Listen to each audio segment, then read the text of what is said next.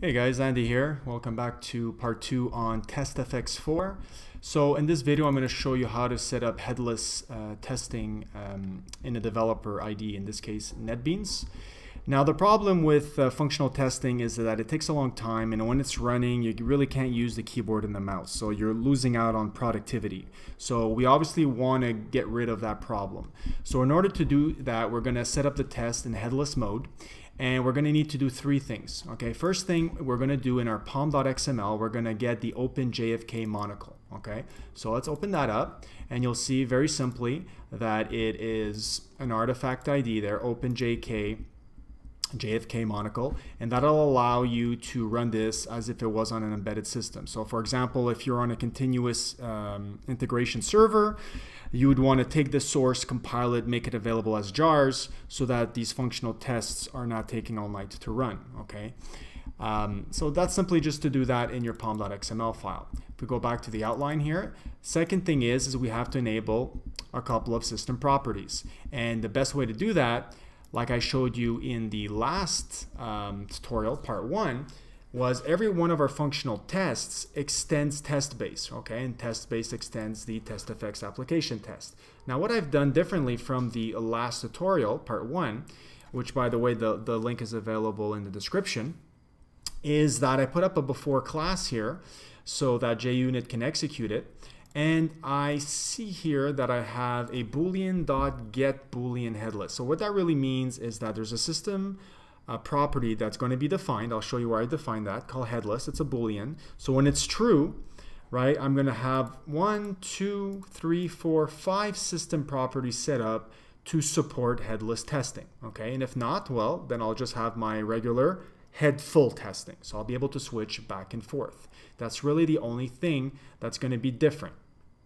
Going back to our outline, now I'm going to set up the IDE to switch between these two testing modes. So how do we do that? Well, over here, you'll notice in Netbeans, there's a default configuration, and I've added a headless one. So how do you do that? You go into Customize.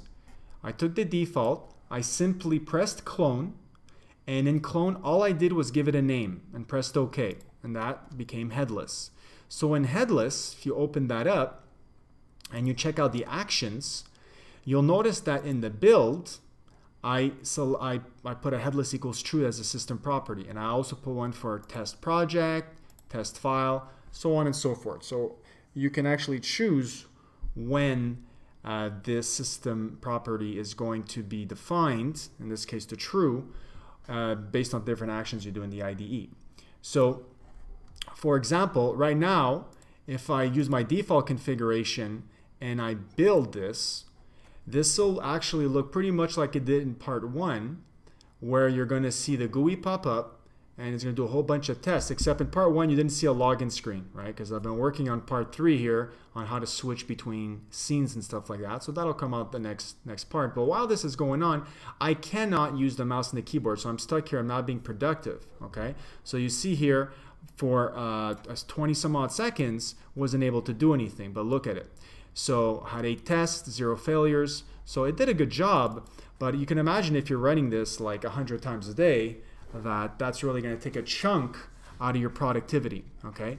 Now if you go to headless mode, and let's build it again.